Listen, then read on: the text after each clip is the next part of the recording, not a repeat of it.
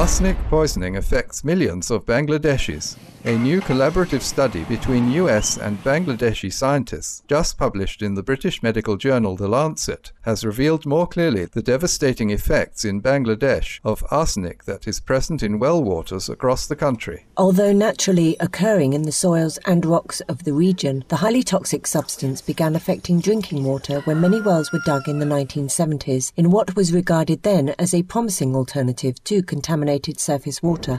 However, having studied close to 12,000 residents of the Dhaka administrative division over the past decade, the researchers concluded that up to 77 million people, or half the population, have been exposed to the toxic substance, with some estimates being even higher.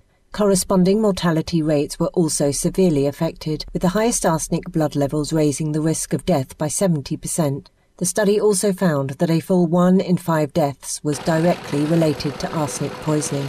These ultimately lethal effects of chronic arsenic exposure are long-term and do not diminish for some 20 years. The researchers have thus stated their hope for soon remedies, among which are filters that can eliminate the risk of contamination. We are grateful US and Bangladeshi scientists for these revealing facts, despite their tragic implications, as we also thank the inventors working to provide effective filtration systems. Our prayers for the soon halt to the loss of cherished lives, and that the kind-hearted people of Bangladesh and everywhere in the world are graced with safe access to the necessary resource of water.